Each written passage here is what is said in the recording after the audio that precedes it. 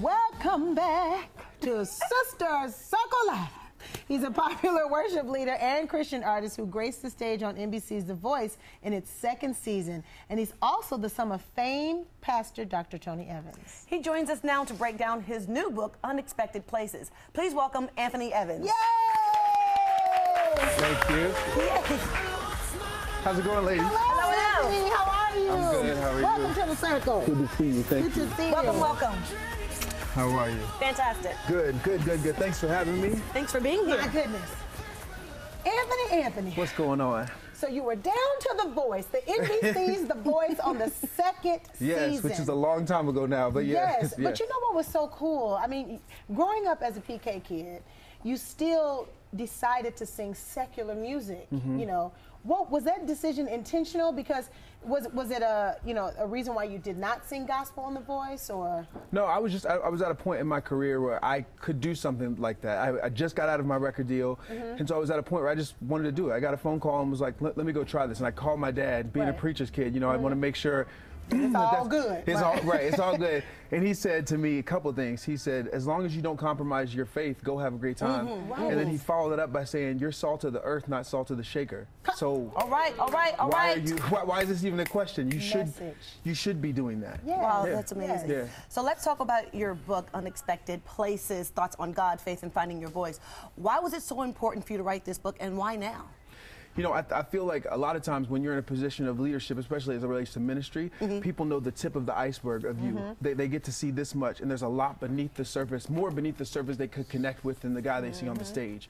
So I felt like it was an appropriate time to tell more of the story of what's going on beneath the surface of me, because as a onlooker in the audience, a lot of times growing up, I wish I would have known more about people's story, what they've really been facing, and I wouldn't have felt so alone in what I was going through. Yeah. How long did it take you to write this book? It took about 3 months, but the reason why it was such a short, that's short for me, because I have it took me 5 years to write my book. Got you. I'm an ADD kid, so I was like, yo, I can do this book if you let me do micro chapters, like three and 4 page chapters, but I injured my voice in 2017. I spent 3 months of 2017 in total silence. And I got the book deal right before I injured my voice. Wow. So I had to be silent and write. But that was your way. Yeah, that was it. And I could hear so clearly without, when I couldn't speak. Let's get into your book. In your book, you chronicle how despite a great amount of success, that you still battled with depression.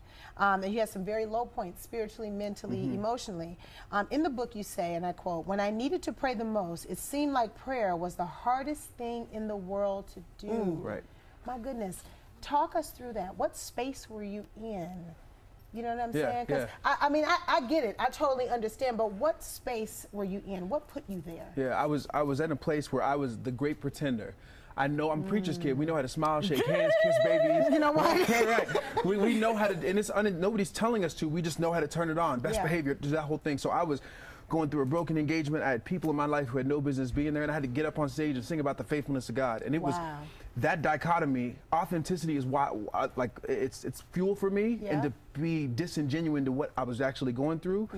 Got me to the point where I couldn't hold it together anymore. I literally could not hold it together anymore, and I had to choose one direction or other at that point, and I was going to lose it or deal with it. Or get it all popping. These people out of here. Exactly. And I know what it's like to be a preacher's kid. Okay, both of my parents were ministers, and my house was made out of glass. Okay, people were watching our every move, our every step. And and your father is Dr. Tony Evans. Yes. And a quote that you made is, "Ministers aren't perfect. You grow up and you figure out that your mom and dad are human." And I understand that, especially with both parents being ministers.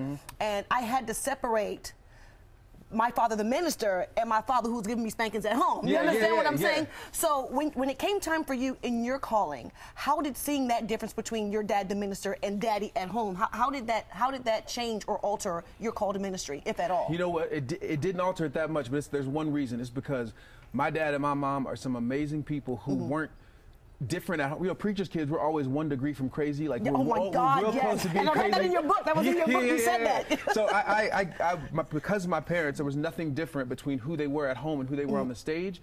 That is why I stand true in my calling now. But I still had moments where I didn't enjoy the glass house feeling. I was like, y'all got to go talk to your own dad. Like, y'all got to stop knocking on. You know, people felt. my dad has always kept this little big church feel. It's a big church, but people feel like they can come and knock on the door. Yeah. And I was like, go talk to your own daddy, because I got this one. You know what I mean? Right. So I had major issues with it that I had to deal with because I was an introverted kid that was going through a lot of internal struggles, but I had to share my dad with all these people. Yeah. Now, real quickly, tell us about your album. It's called Everything Else. Yeah. So what's the else? I heard a quote. I heard a quote by C.S. Lewis that said, "We don't need more literature by Christians about Christianity. We need more literature by Christians about everything else." Yeah. Oh, wow. And then there's that. Yeah. So as I was writing the book, I was having to relive these things I had gone through, you know, what depression, anxiety, all these things, and I started to write songs about my experience as a human. There's a lot of people who won't identify with the tip of the iceberg. Especially in LA, you realize that there are people who didn't grow up in church like this.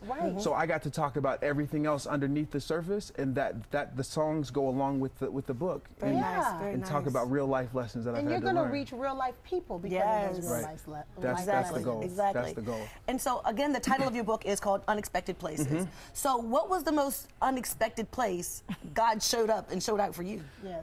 Well, one of them is what I mentioned earlier about the broken engagement and all that mess. I decided in that moment, because I couldn't hold it together. I remember flying to a show, getting on the stage, and so I said into the microphone, "I don't feel like doing this." And I watched. I know. My road manager was like, "So this is how that was inside. That was inside. It just came out. We have run out of time. I wish we could just go in on with maybe some social media, but we want to thank you so much for joining us.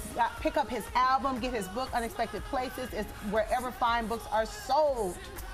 And you can get his album, Everything Else, also online. Yeah, pick up.